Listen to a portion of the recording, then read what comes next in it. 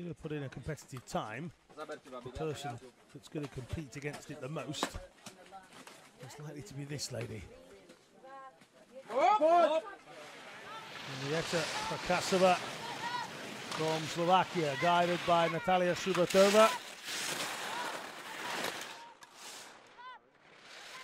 They wear matching outfits on the slopes. They wear matching moon boots off the slopes. A real dream team when it comes to Para-Alpine, and she's inside at the first time check. FARKASOVA has 4 golds so far from 4 events. Is this to be the ultimate Paralympic experience for the 31-year-old from Rosnava? He took 2 away from Sochi, 2 disqualifications and a bronze. This one has been faultless. What a journey this has been so far, but they have half a course and still another run to go. And mistakes can happen at any time, but they are normally so good. This is tight though. Well, the last 4 golds that these ladies have won here, they've had some fairly big leads. I think that was more of a struggle than their normal performances, but still as majestic as ever.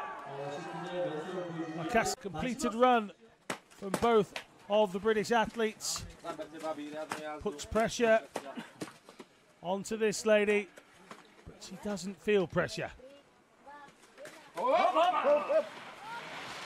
Henrieta FARKASOVA and Natalia Subatova. It has been problemless. It has been effortless. It has been beautiful to watch. These two, it's almost telepathic. Never mind the instructions through the helmet. Just as if they know what each is thinking. 0.72 is the gap. Patrick was 0.66 back after the first run, so in theory, we're already stretching out. But one mistake, one very uncharacteristic mistake, could be costly. She had a couple of falls during the World Cup season. Wasn't dominant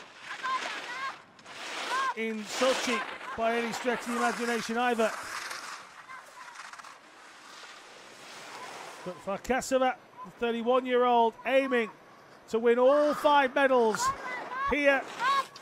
Can she get 151.18? No! Well, that is sensational. Menna Fitzpatrick is the Paralympic champion.